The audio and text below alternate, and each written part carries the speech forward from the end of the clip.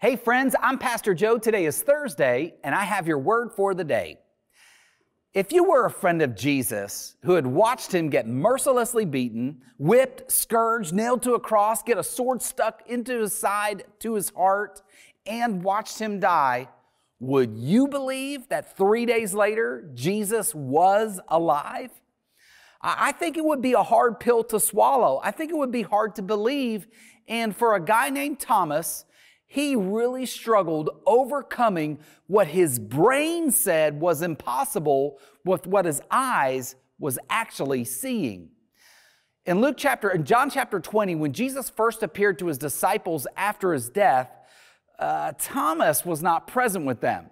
And when he heard that Jesus was alive from some of them later on, he refused to believe it. He insisted that unless he could examine the holes in his hands and the wounds on his body, he would not believe that Jesus was alive.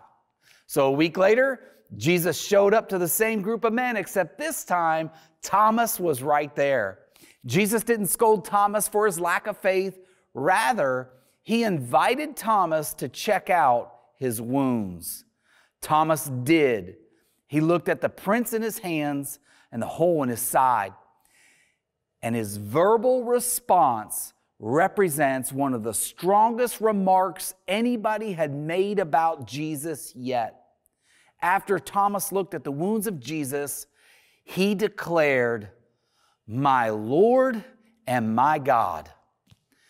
When I became convinced that Jesus was alive and that he was going to return, I said something similar. And I began living differently as well.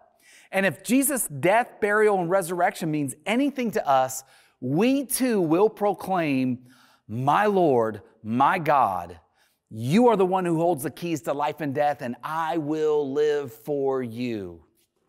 Now, early church historians write about what Thomas did for the rest of his life after he made that statement.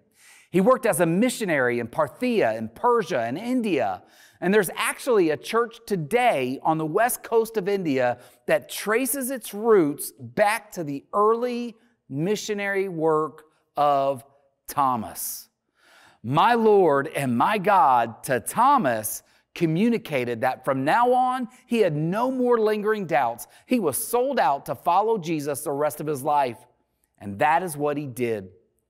The former skeptic, the former doubter, roughly 40 years later, would be martyred by Hindu priests in India for preaching the good news of Jesus.